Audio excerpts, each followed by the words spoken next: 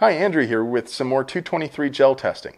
Today we're taking a look at Hornady's 73 grain critical defense FTX.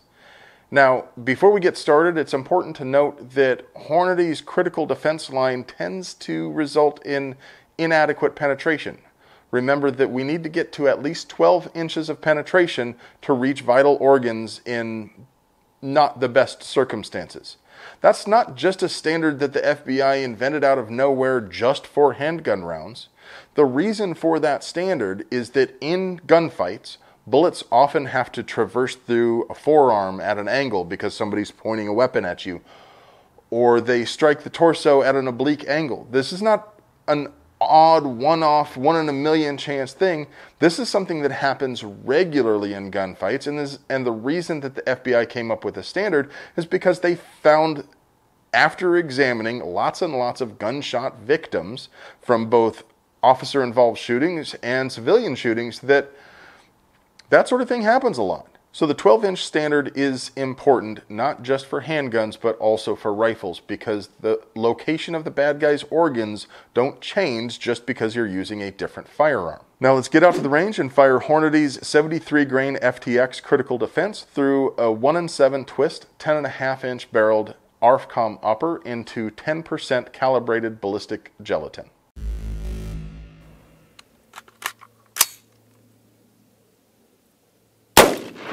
Hang on a second. What was that? It looks like a fragment hit the ground just below the table.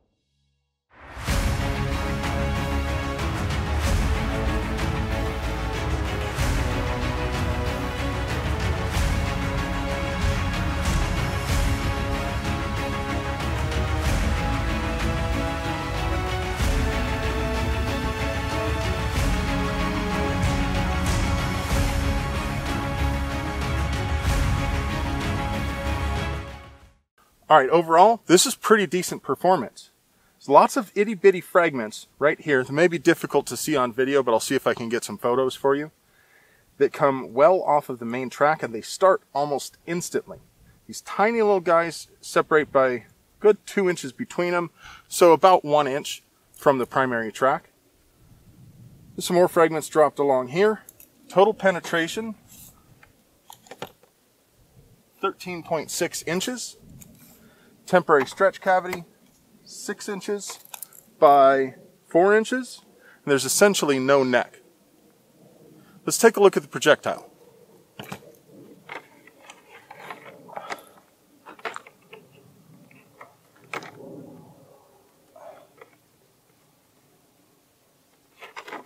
There we go.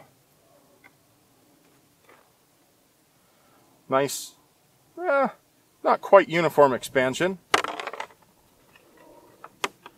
The jacket did stay connected to the core, although it doesn't look like it's remotely bonded. You can see a gap here between the lead and the copper. But pretty decent performance. Definitely a pass for home defense, out of this barrel length anyway. We'll get some better photographs and some measurements when we get home. Okay, first off, I want to thank nboor at Aimed Research for using the camera that we created that badass high-speed footage with. If you want to create similar high-speed footage like that, get in touch with Nathan. I'll put the contact information in the description. Now on to the performance. Was the penetration adequate? Yes, it was. And that stands in contrast to Hornady's own gel testing with the 16-inch barrel. With the 16-inch barrel, they only got 10 inches of penetration, which is well below the FBI 12-inch recommended minimum penetration depth. Ideally, we want to see 14 to 16 inches to ensure that we reliably get deeply enough to poke holes in vital organs to bring about incapacitation in the event that we fail to hit the central nervous system.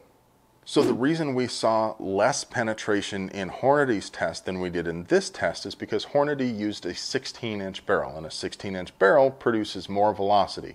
And more velocity produces more expansion and or fragmentation depending on the bullet design. In this case, we got more fragmentation and more expansion because the FTX does both. That means that there was less mass to push that bullet deeper into the gel block. It also means that there was more drag to pull back on the bullet and slow it down more quickly. It does mean a slightly larger wound channel, but penetration is more important than wound channel size. That means that if you're using a 10.5-inch barrel at home defense distances, or if you were using a 16-inch barrel at 100 yards or so, give or take, then you should expect to see fairly decent terminal performance. But if you're using a 16-inch barrel at home defense distances, you're more likely to see that 10-inch Hornady published penetration depth, which is inadequate for defensive purposes. If your home defense rifle is a 14.5-inch or 16-inch barrel, I would strongly recommend against using this for defensive purposes. Does that mean that this is garbage ammunition? No, of course not. It doesn't at all. It would be super good ammunition for hunting small game, coyotes, javelina, that sort of size, maybe those tiny little Texas deer. But it's probably not the best choice for defensive purposes. If you disagree with me, and I know that some of you will on this one, leave a comment below. I love to hear your feedback even when you're wrong. Follow us over to the discussion on the forum. I'll put the link in the description.